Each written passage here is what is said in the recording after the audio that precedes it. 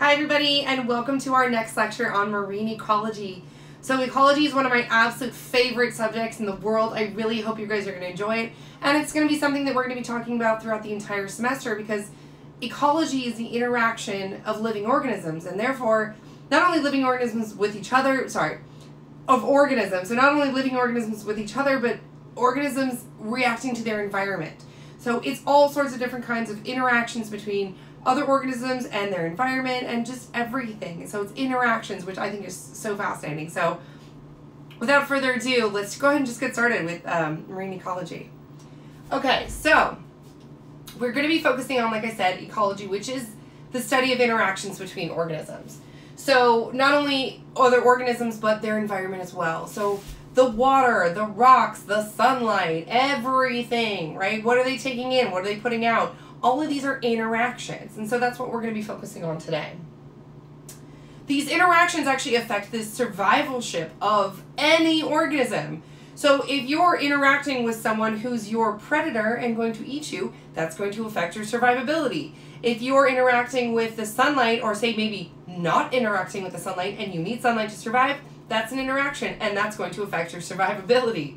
So again, all of these things are basically just determining whether or not you're going to survive or not.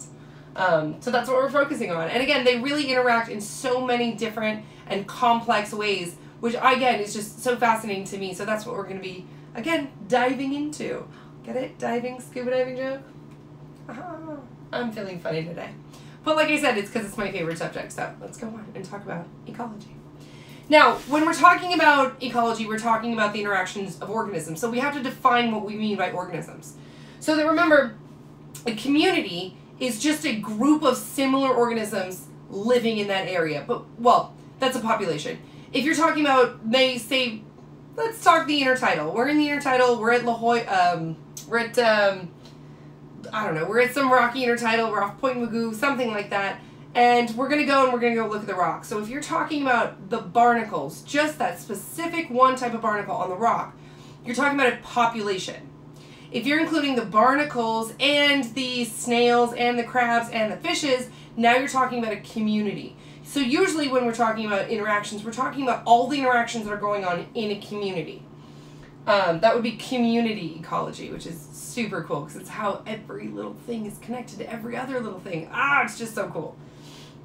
Now, when you're talking about a habitat, you're talking about the physical place where the organism lives. That barnacle's habitat is on that rock, right? At Point Magoo, on that rock, is that habitat.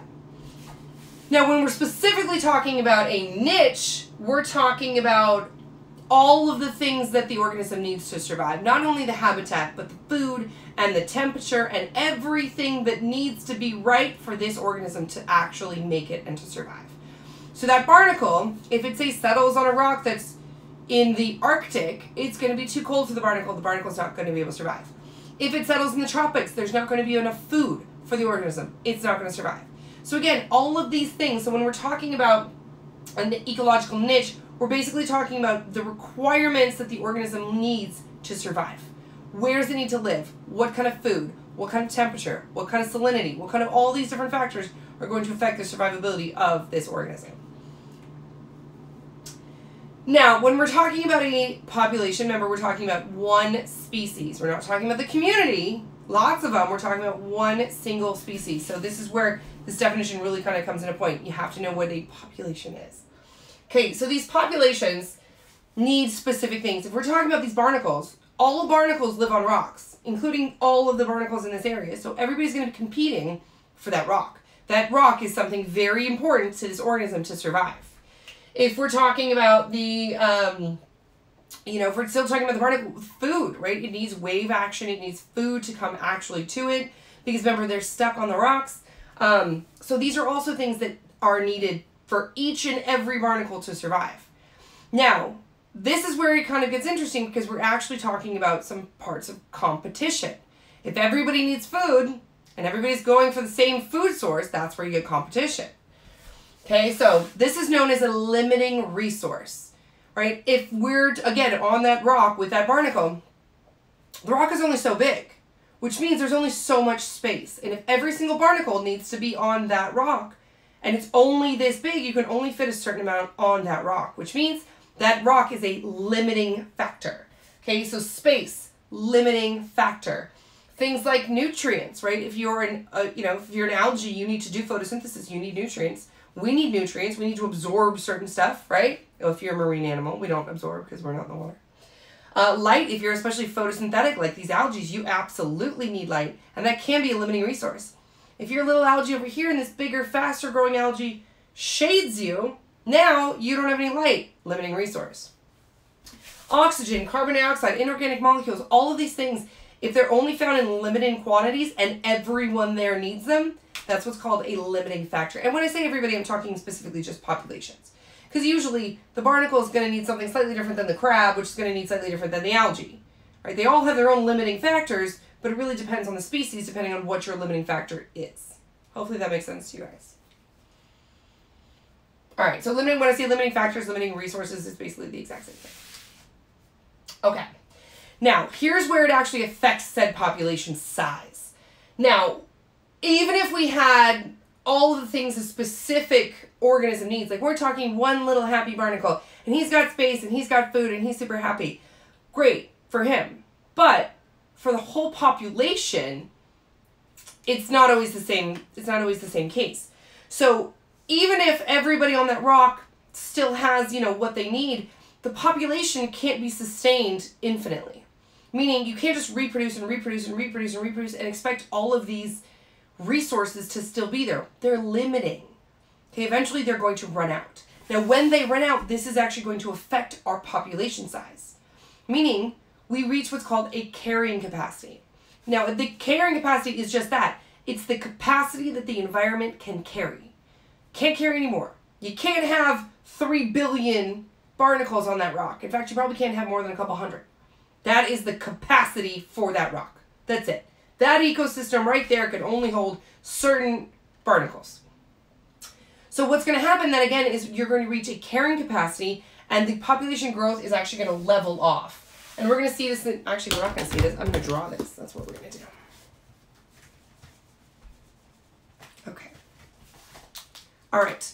So if we had unlimited resources, meaning we could just reproduce as much as we want, we have all of the food we need, all of the light we need, all of the space we need. If we have everything that we need, what's going to happen?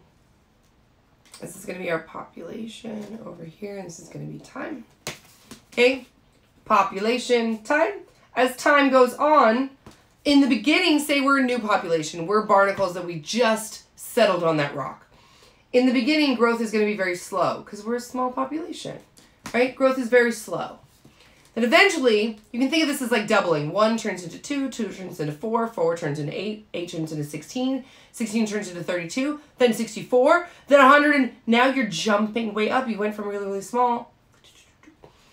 Then we're going to shoot up here. This is called exponential growth, meaning you start off small and short, and then eventually you go up, up, up, up, up, up, up, up, up really quickly. Okay, this is, again, you can kind of think of it as like doubling, this exponential growth. Now, in a perfect world, this would shoot, boo, right off the board. Okay, but that's not a perfect world because there are limiting resources. Okay, so those limiting resources are going to cause the population to slow in its growth. Right now, we don't have all the food we need. We don't have all the space we need. In fact, now there's competition. Now they're kind of fighting over it. Now we can't get all the food and the resources that we need. That's a bad thing. That's going to decrease the amount of, babies that you can have. Okay, and eventually you reach this right here, which is known as carrying capacity. I can spell today. Okay, so we reach slow in the beginning. This quick up right here is known as the exponential part, or the J part of the curve. And then it's going to slow down right here, and then finally it's going to just reach this plateau. This plateau is known as the carrying capacity. That is the maximum that the environment can carry of this species. Okay, because remember, we're just talking about a single population. Now, this doesn't just mean that nobody else can reproduce and nobody else is allowed to come in, but it just basically means for every one that comes in, or is everyone that is born, one dies. So the population kind of remains a net zero. Yes, of course, things are having babies, and yes, things are dying off. But the kind of net kind of levels off at zero. Hopefully that makes sense to you guys. All right, and that is, again, carrying capacity. All right, let's talk species interactions. This is my favorite. This is ecology. Not just population ecology. This is ecology.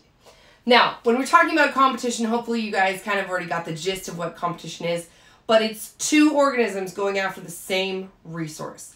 Now, this can happen within species or between different species, but competition is competition, and usually in competition, it's a lose-lose for everybody. Yeah, okay, someone might win the food this time, but there's always going to be less food around. If you're competing over the same food source, there's always going to be less food around because you got some, they got some, maybe you won today, but they won yesterday. Again, always those numbers are going to be lower because everyone's going after the same resource. Predator-prey interactions are pretty self-explanatory. The predator eats the prey. Right? So that interaction is usually a one-sided positive reaction. Yeah, the predator's going to be like, I love this interaction. The prey's like, I just got eaten. So not always good, but the prey doesn't always die. We're going to talk about that as well. And finally, we have symbiosis, which basically means two organisms living together. Not always in a good way. You're like, wait, symbiosis. Not always in a good way, and we're also going to talk about that. So let's get right to it. Talking about competition. Again, the lose-lose scenario. Both organisms are fighting over the same resource. Now, if one organism, say we're two different species, if one organism is vastly superior than the other one, then he is going to be able to get all of the resources, and that one is going to potentially wipe this guy completely out. This is what causes extinctions. Okay, you have two organisms going after the same resource, and one is just way better at it. The other one's never going to even stand a chance, and eventually you're probably going to die off. Now, sometimes they are able to adapt and evolve eventually and over time, switch food sources or whatever. In fact, we're going to talk about resource partitioning, which actually decreases the amount of competition between these organisms, creating more food for everybody.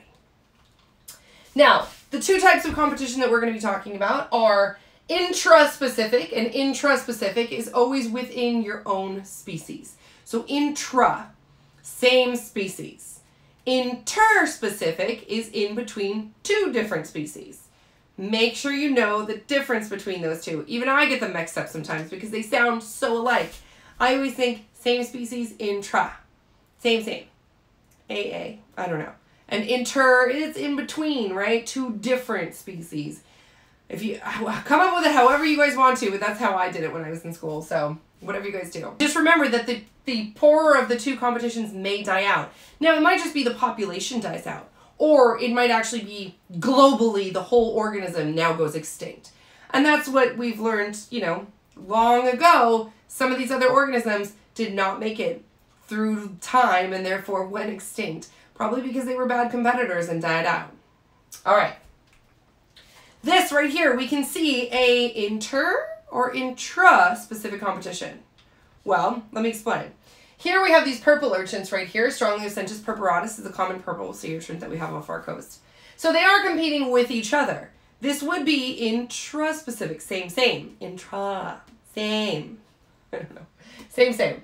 Now this guy is a red urchin, and he is a different species of urchin. Yes, they're both urchins, but different species. So this would be interspecific.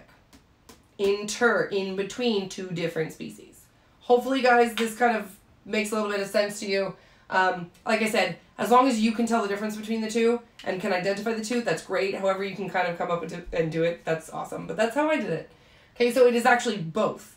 Interspecific, in between two species. Intraspecific, in between the same species. Here we have two hermit crabs. Interspecific or intraspecific? It's intraspecific because they're two of the same types of hermit crabs. We're actually going to see a really killer video of hermit crabs competing with each other. In fact, I'm going to give you guys a link. I'm going to give you the link to that right now. Hang on for a second. It is part of the BBC, and they don't like me to put their videos in my videos. So please go to the link. This video will be on your test. Because it's an awesome video, and you're guys going to see the coolest thing that hermit crabs do that you're like, wait, what? And they actually do this to avoid competition, so let's take a look.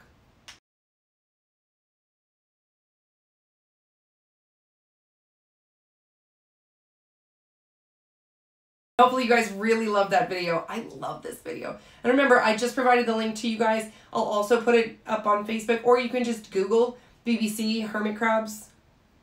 trading shells. Anyway, how cool was that? They do it so they don't compete with each other, so they don't die. They know that somebody could die, and probably there's going to be a bunch of deaths. So instead of actually competing, they do this orderly fashion where they line up and they're like, I'm going to be gentlemanly and let you move into, sort of, except that big guy who just kind of like bullied the little guy out. But again, this reduces the competition for shells because they know when two things compete, one of them loses. So take out the competition part and then everybody wins and gets a place to live. Yay! All right. Getting back to interspecific. So again, in between two different species. So this is what I was trying to say earlier that I couldn't find the words for. This is the principle of competitive exclusion.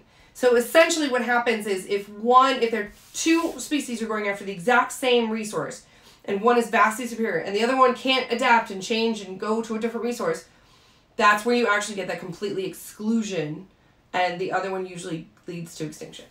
So that is not the good thing.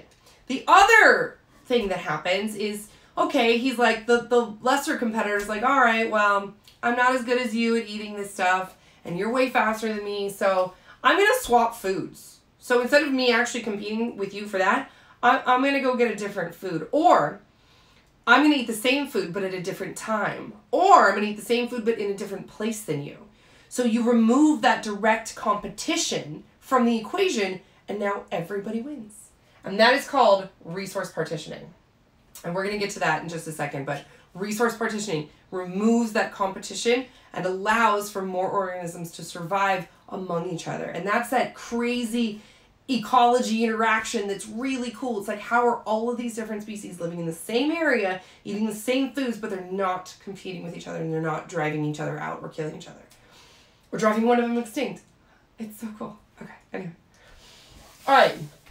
Let's get back to niches real quick because this is going to come up when we talk about resource partitioning.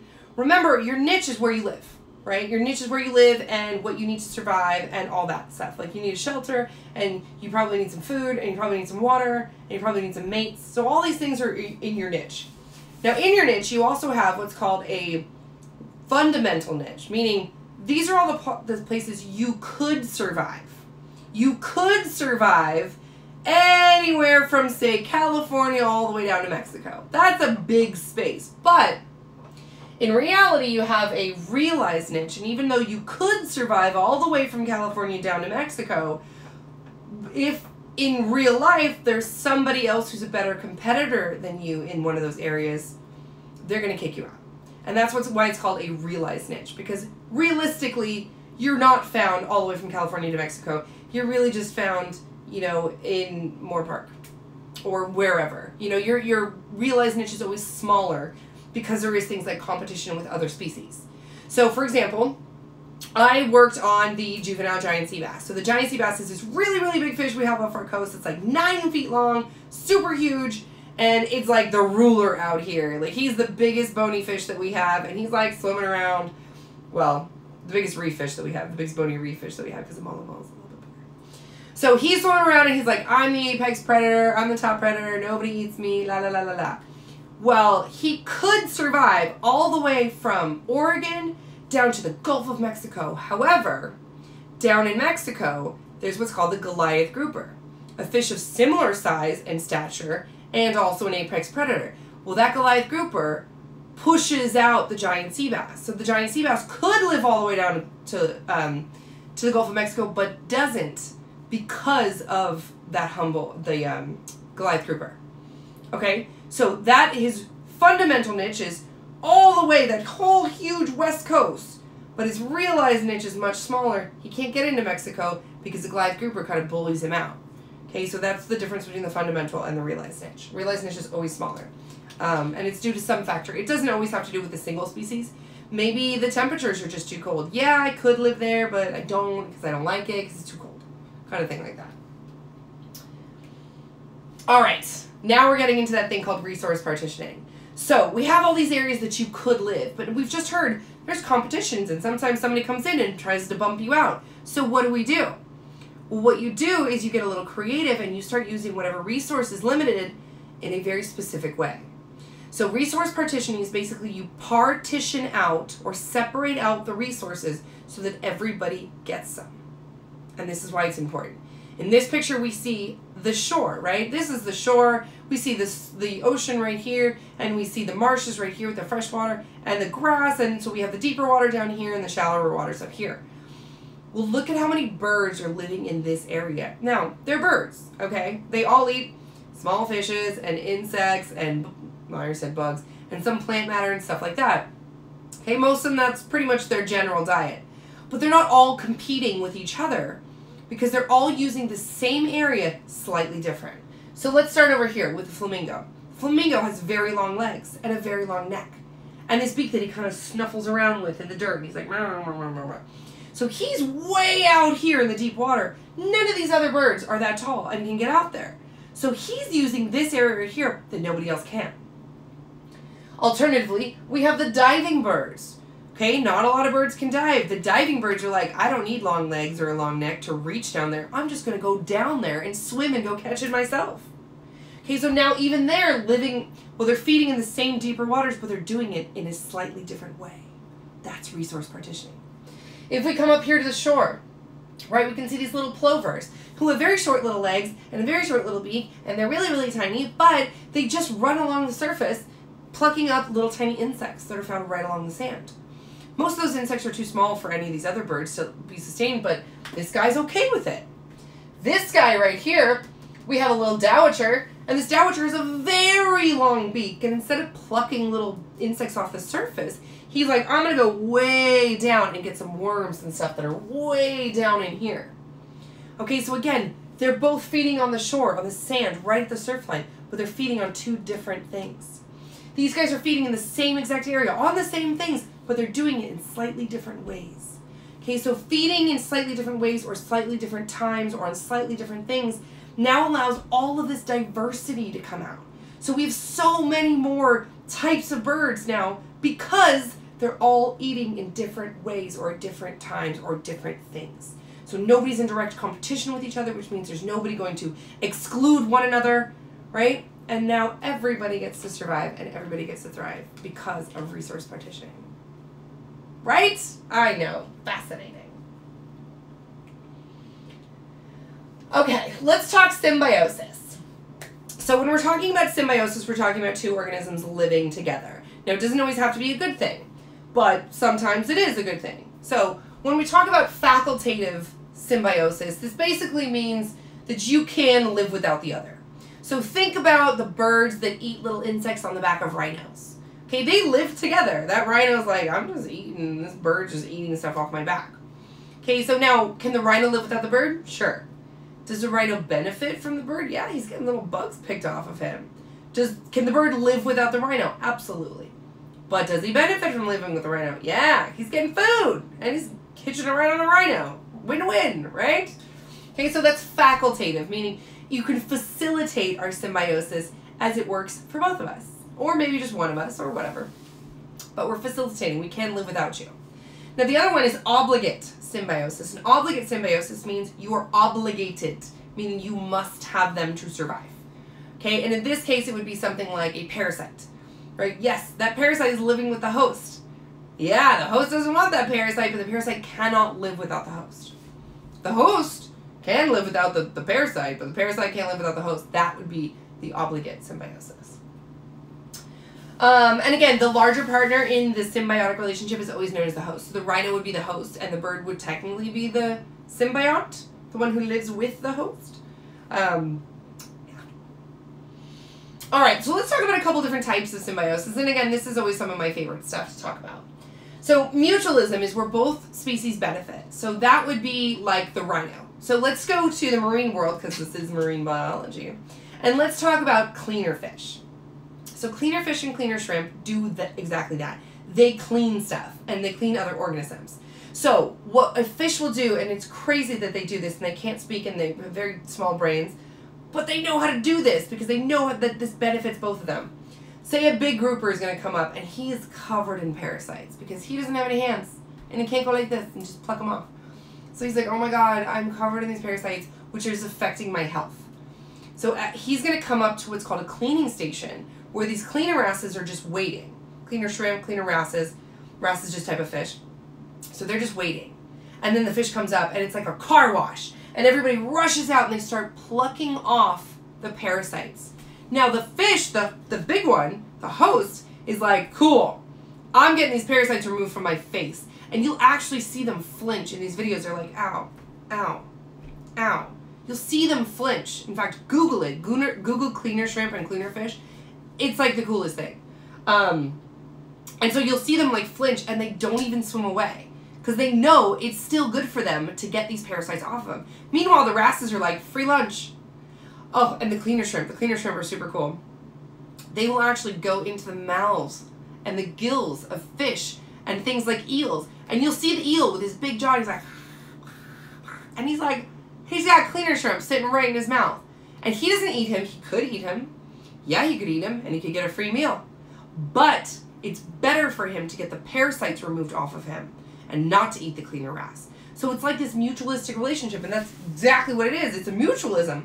The cleaner wrasse gets food, the eel gets, parasites removed off of him. It's a win-win. Everybody knows not to mess up the arrangement because it's a win-win for everybody. That's mutualism. Commensalism is next. Commensalism is where one organism benefits and the other one is completely unaffected. Now, there's always this example of barnacles living on a whale, and it's not exactly perfect, but it's kind of the closest one that we have. So, you have a big blue whale, and he's swimming around, and he gets little barnacles, like little acne, right, all over his face, and you've probably seen it. The barnacle needs a place to live. The barnacle, remember, needs that rock. And therefore, sometimes there's no rocks around, but there is a whale. So then you land on the whale, and now that whale is your new rock.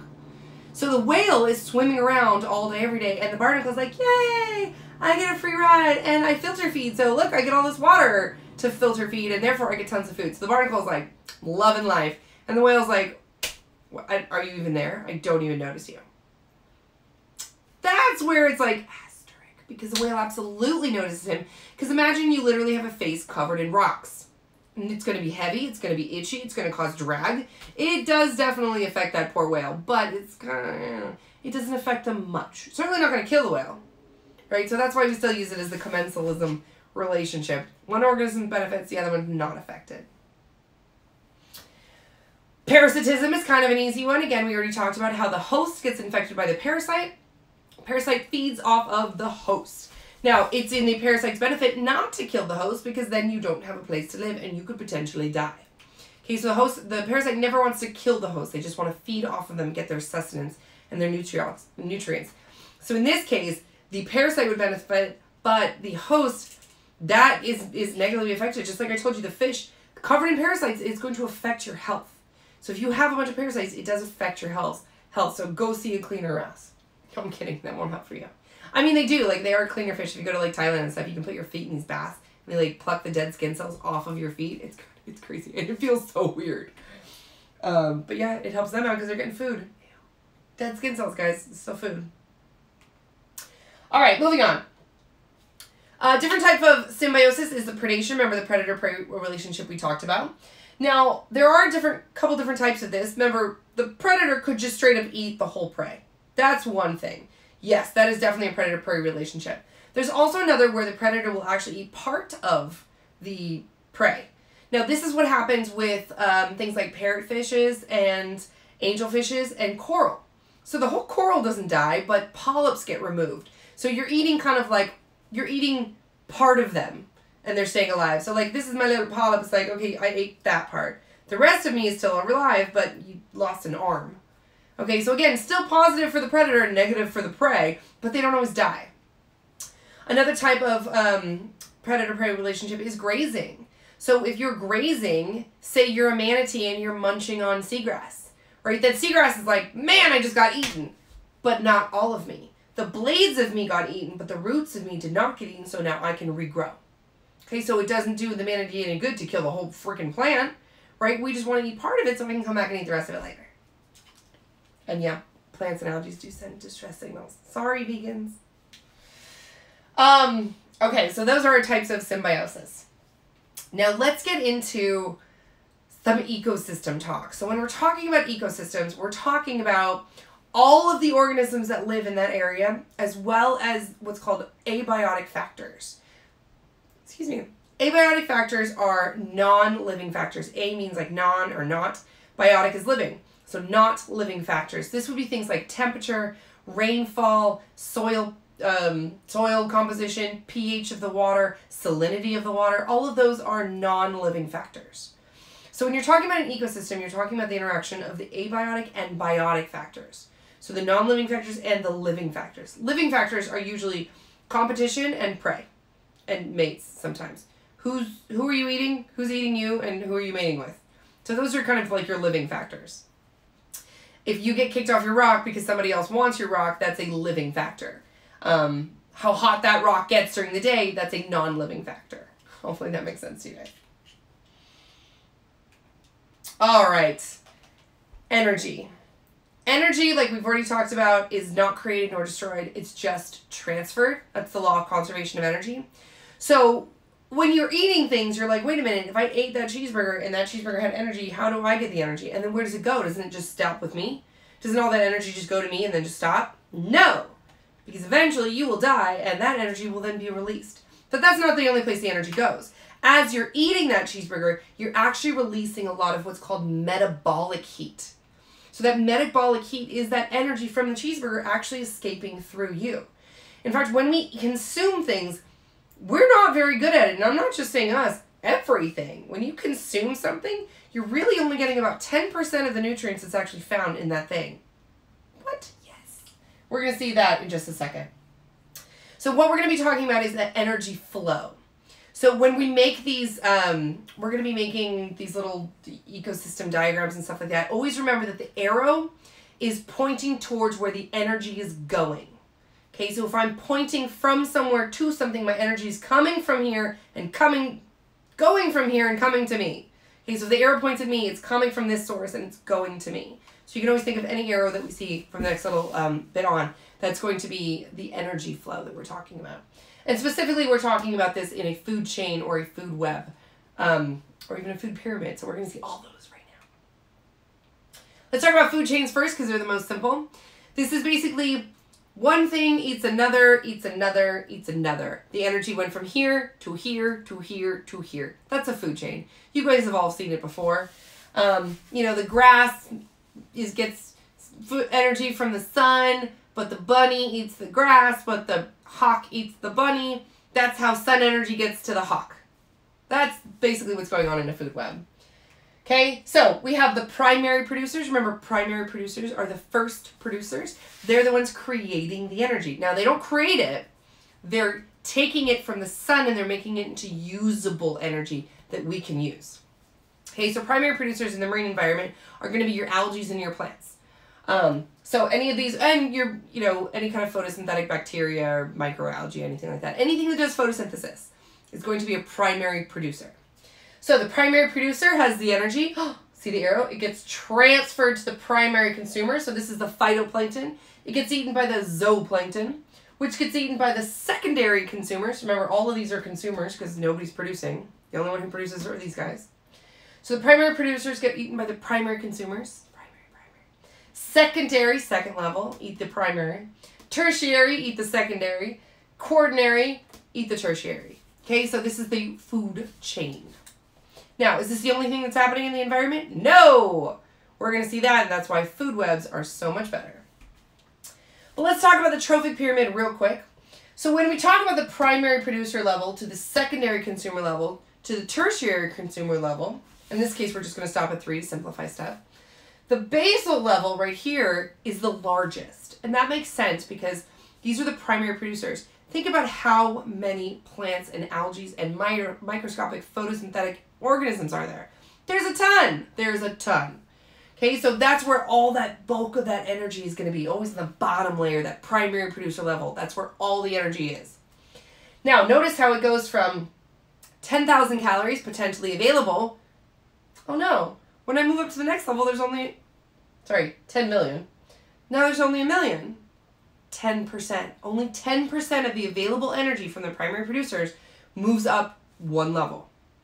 Now we move up a second level. 10%. Again, every level, you only get 10%. You lose 90% of the available energy. Every level you go up.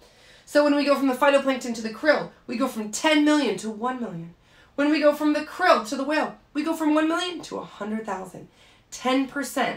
So the calories available to the whale are only 100,000 out of 10 million possible. Okay, this is why these larger organisms have to eat so much. We're only getting a fraction of that initial energy.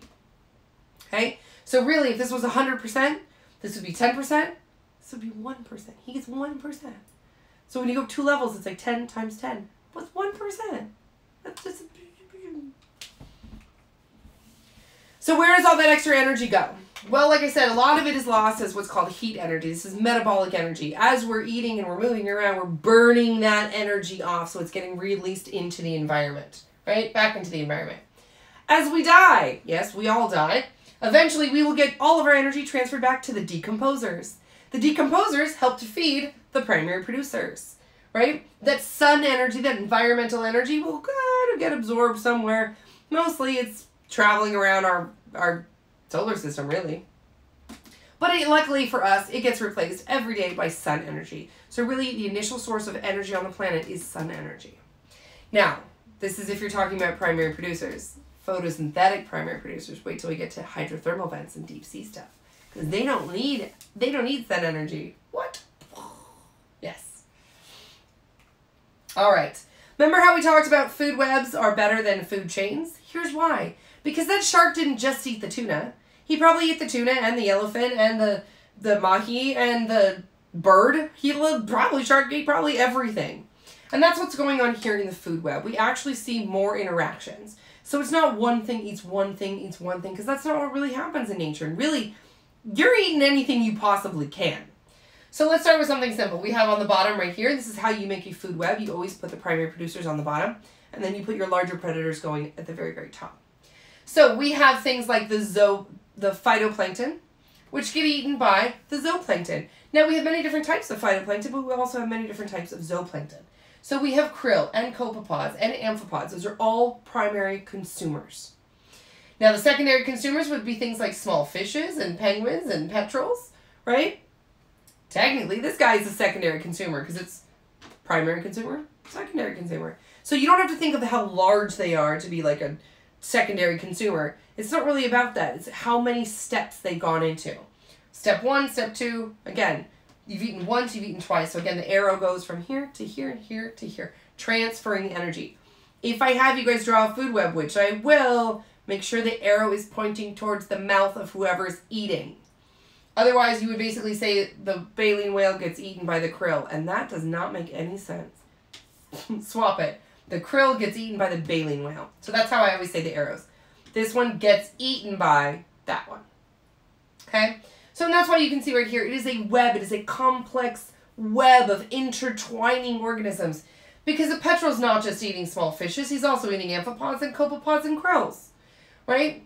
That leopard seal isn't just eating emperor penguins, he's also eating small fishes and penguins and these crab eater seals. And this killer whale's not just eating one thing, he's basically eating everything. Okay, so it's very complex, and that's why food webs are always more accurate, because it's really more of a representation of what's going on in the environment. Nobody eats just one thing. Everybody's just opportunistic. They're eating whatever they can. Okay, let's talk about some major marine environments for a second. Since we are talking about ecology, let's talk about where we are in the ecosystem.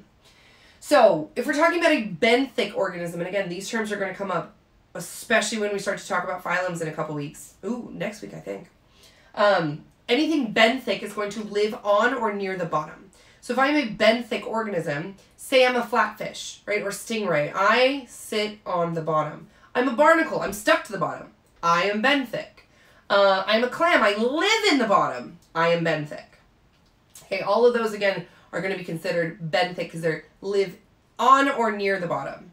Now we're going to define some more classic terms of what it actually means you're inside the dirt. That's actually infaunal, but we're not there yet. We're going to get there. Now, typically when we're talking about the marine environment, we're talking either that you are in the intertidal zone, meaning the area in between tides. Highest high tide, lowest low tide. So when the tide goes up, you're all covered. When the tide goes back, you're all exposed. This area is known as the intertidal zone, in between the tides. Okay, if you're talking subtidal, that is lower than the lowest low tide, meaning you are always submerged. So like 99.9% of the ocean is subtidal. Okay, because just think along the coast, that's the only part that's intertidal. Okay. So let's talk about our subtidal zones. So these are all considered subtitles, but let's get a little bit more specific. Do you need to know this chart? Yes. Do you need to be able to maybe draw and identify this chart? Yes. Okay. So we have the epipelagic up here. This is that upper 200 meters right here. Now I will tell you, you do not need to know the actual depths. You need to know the order. You do not need to know the numbers of the depths. If you don't get that it's 1,000 to 4,000, don't worry about it, okay? Just know the order. Epi means above, so that's on the top layer. So that epipelagic zone would be out here. I'm getting ahead of myself. Pelagic means above the open ocean. Okay, so anything away from the shore, that's pelagic. Okay, remember how we learned about the continental shelf and the continental break and all that? Remember, I told you it's going to come back. Okay, so this is the continent. This is the continental shelf. Okay, so the epipelagic is on the continental shelf. Remember how I told you that it kind of like nice, steady, narrow, and then it drops off? That shallow area where bulk of that life is, that's all epipelagic. It's still open water column, but it's only from 0 to 200 meters. It's not that deep. And again, this is where the bulk of the life is. That area above the continental shelf is known as the neritic zone.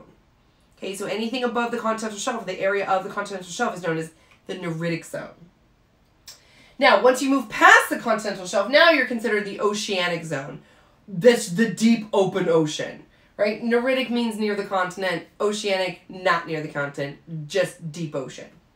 So again, we have the top part, that's the epipelagic. Below that, we have the mesopelagic or the middle pelagic. Below that, we have the bathypelagic, the low, dark, deep stuff. And finally, you're going to get into the abyssopelagic or the abyss. Like that movie where they're sunken down so deep into the ocean, into the abyss. Right? The very, very bottom part. Now there is one more. It's called hadopelagic or just the Hadal zone. It's Hadal. And that it would be like submarine trenches. So like the Marianas Trench isn't considered abyssal. It's even deeper than the bottom of the ocean. It's Hadal or Hadal. Same kind of thing. That's very, very deep. That's in the canyon right here. All right, so yes, you guys need to know these. Don't worry about the actual depths, just the order of them. So we talked about this. In the epipelagic zone, there's going to be a ton of light. It's only 0 to 200 meters. You have light. You will have photosynthesis in the whole thing. That's where the bulk of the life is. That's over the continental shelf. That's where a lot of diversity is happening in this epipelagic zone. Once you get down to the mesopelagic, however, it gets dark, which means you're going to have very little light. This is known as the twilight zone. Sometimes it's a little bit lighter because you're not that far away from the sun. Sometimes it's a little bit darker. Okay, that's that middle pelagic zone, that mesopelagic zone known as the twilight zone. There is some light. Not really enough for photosynthesis, at least not efficient photosynthesis, but you can see just a little bit. Now once you get down to the bathypelagic and anything below that, dark, nothing, no light, absolutely no light penetrates there. So that is just pure darkness at that point. Anything below bathypelagic. So what kind of organisms live in these areas, you might ask? Well, up here in the epipelagic, like I said, that's going to be the most diverse of all of them. Because you have organisms that live in the intertidal zone, you have organisms that live on that neritic zone, that continental shelf, as well as all of your photosynthetic organisms that are going to be floating around the surface, as well as any of the organisms that might rely on those photosynthetic organisms floating around the surface. So if you are, say, a shark or a dolphin or one of these guys that might eat these smaller fishes that are eating the photosynthetic organisms, you want to be where the food is. You want to be on that top layer. Now, once you start to get lower, this is where you actually have to be a little bit more adapted to said environment because, like I said, it's dark. There's not a lot of primary productivity, which means you got to find your nutrients somewhere. So these guys out here in the mesopelagic zone, these are the very specialized hunters. Those deep sea divers, they do what's called vertical migration. Sometimes they go lower, sometimes they go higher. But found here, not a ton of diversity. We move here, bathypelagic zone, basically the same thing. All of these different fishes are very specialized to live in this area, but they all kind of look the same. They're going to have that same kind of adaptations because they live in the same really rough environment. Now, when you get down to the abyssal pelagic zone, the hadopelagic zone, this is where things really start to get weird because once you hit the bottom, diversity actually goes back up, which is crazy. So you'll start to get a whole different slew of organisms that live way, way down here. And I can tell you guys, this is that anglerfish, the one in Nemo with the little glowing esca, and the big scary teeth that everyone's like, oh my god, I don't want to go into the ocean because there's things like that. let me just tell you, the average angler and hatchet fish with the big jaw with this, like this big, there's nothing to worry about. Unless you're Nemo and are that big, you're fine. You're fine. Like everything pretty much here in the bathy abyssal is actually pretty small. There's not a lot of food out there, and we're going to talk all about that when we get to the deep sea lectures. Really cool stuff, guys. All right, let's get back to that surface. Let's get back to that epipelagic zone because we need to do some primary productivity. So when we're doing primary productivity, remember primary means first and productivity means you're producing that usable energy. Now you're not creating the energy, you're just taking sunlight, you're doing photosynthesis, but now you've made glucose, that is sugar, that is energy. And now we need to transfer that said energy. So when you're first doing photosynthesis and you have the bulk of everything that's usable, that's known as the gross primary production or primary productivity. That's the total amount that's actually there. Now, of course, just like your paycheck, you never get the gross amount, which kind of sucks. You get the net amount. So it's whatever they've reduced off of it. So pulled off of it. The gross is always bigger than the net. The net primary productivity is kind of like what's available as usable bits of energy. Not the total sum that might be there if everything was in an ideal world, but actually what's there and what can actually be used. So this is what actually is going to form that base of the food pyramid, the trophic pyramid. It's going to be just the net primary production because that's the only usable bits of energy that are there. And there's whole different reasons for that, which we're going to talk about later on in the semester. Now, when we're talking about phytoplankton, this is kind of the bulk of what does photosynthesis in the ocean. So you think, yeah, trees are super important, and they really, really are. But what's really producing all of our oxygen? Algae, right? Algae and these microphytoplankton organisms that are basically little floating plants that are doing photosynthesis. So this is the bulk of that energy that we get and our oxygen. Thank you very much. So this total amount of phytoplankton that is possibly producing this primary production is known as a standing stock. Okay, how much is there in the water column? So usually we measure out a particular size and then we just say, okay, what is my standing stock in that water column, in that unit of water? And that's what we can see right here. Okay, so this would be a standard. We'd measure out a specific area and say, okay, my standing stock would be the amount of phytoplankton that I have and the possible organisms that can do photosynthesis. So that's all you can see right here. And usually it's like 1 square meter. So it's like square by however deep the water is. Now, are you guys going to have to calculate that? No. Should you kind of know what it is and how we measure it? Sure, absolutely. Now, remember that oxygen is super important to us because we need it to survive. Weird. And oxygen is coming from organisms that do photosynthesis.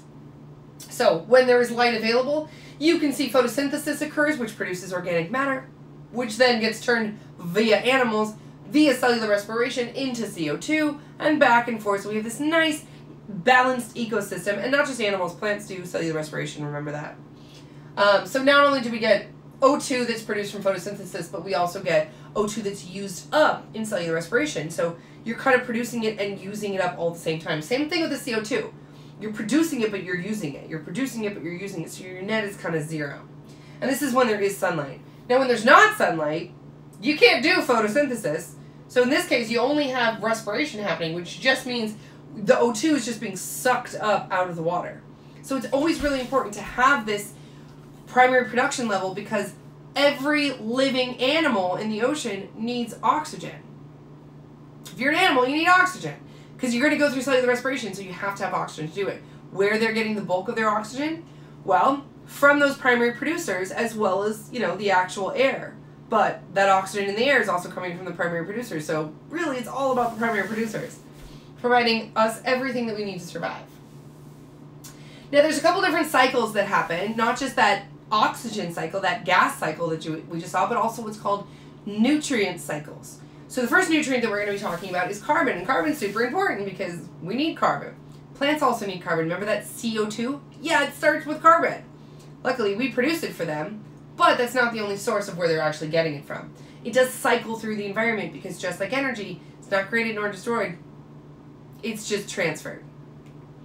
Okay, so we have CO2 that's out in the atmosphere. It's going to get dissolved into water. That's one source of dissolved CO2. We have the organisms that are actually doing cellular respiration. That's another source of the CO2. And that includes plants, because plants do cellular respiration. Okay, so that's all adding to the dissolved CO2. Now, who's taking it out? The primary producers are taking it out. So that's that little green arrow going the opposite way. They're taking it out. Okay, so essentially this is basically just showing you how CO2 kind of comes in and it gets stored, but then it gets taken up. Then as these plants die, it gets put back into the environment. As these plants get eaten, it gets put back into the environment. As these guys die, it gets put back in the environment, which then gets absorbed by these guys, which then gets put back in the environment, which then gets absorbed. So you can see why it's very much a cycle, because they do get transferred and transferred and transferred and transferred via all of these interactions. Okay, so it's not just, oh, I ate you. It's, I ate you, but I transferred nutrients. And I got your nutrients, and when I die, I'm going to transfer them back to the plants, etc. Okay, so it is always these cycles. And it's not just carbon. Nitrogen and phosphorus are also two elements that are very, very important, and therefore also get cycled.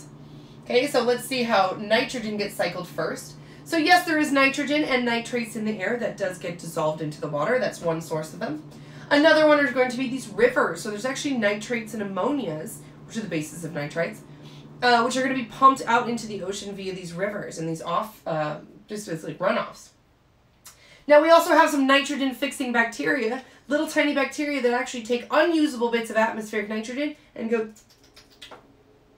and now it's usable for plants and animals and everybody else who needs it, including us. Thank you, bacteria. So these are all the reasons that we actually get these fixed nitrogen into our oceans. And again, the plants and the algae are going to absorb it because they need those minerals and those nutrients. Then they're going to die and they're going to put it back in the ecosystem. Then they're going to absorb it. Then other organisms are going to eat them, which is going to put it back into these. When they're going to die, that's also going to put it back in. So all these things are happening, again, all of the time to replenish these nutrients, these elements, these naturally occurring things that are in the ocean and that are absolutely essential for life. Essential for life. I was going to say necessary and essential. It came out essential. Now, here's phosphates, same kind of thing. We're coming from the rivers. We're coming from some runoff. We're also coming from the atmosphere. We're also going to get absorbed by the algae, and then when the algae die, they're going to get put back into the ecosystem, which are going to get absorbed again, which are going to get... Are you seeing the pattern here? It's just kind of, again, these repetitive cycles of these nutrients being recycled in our environment, which is great because everybody needs them, and therefore they never run out because we always have them, because they are recycled. Recycling, guys, it's not just for your garbage. It's also for your atmosphere. All right. Now, because all these things do get recycled and there is an interaction, meaning the plants are going to absorb something which are going to get eaten by the smaller fishes, which are going to get eaten by the larger fishes, which are going to get eaten by the largest fishes, right? There is unfortunately something that happens called bioaccumulation. Now, as these things get transferred and transferred and transferred, sometimes they can't exactly get broken down. And this is kind of what we're talking about when we talk about bioaccumulation. So say we have a plastic problem, which we do, or a pollution problem, which we do. Say that pollution gets absorbed into the plants, which then gets eaten by the smaller fish, which then gets eaten by the larger fish, which then gets eaten by the largest fish.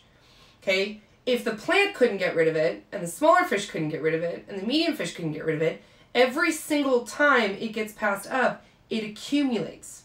Which means that large organism who has now eaten lots of the smaller fishes, who has eaten lots of smaller fishes, who've eaten even more of the algae, all of these are bioaccumulated. And this is actually going to be a homework assignment that I'm going to give you guys.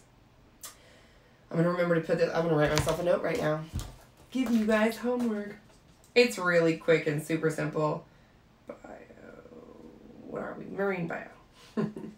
But it's actually going to have you guys calculate bioaccumulation and reasons why you're not supposed to eat things like shellfish in certain months of the year.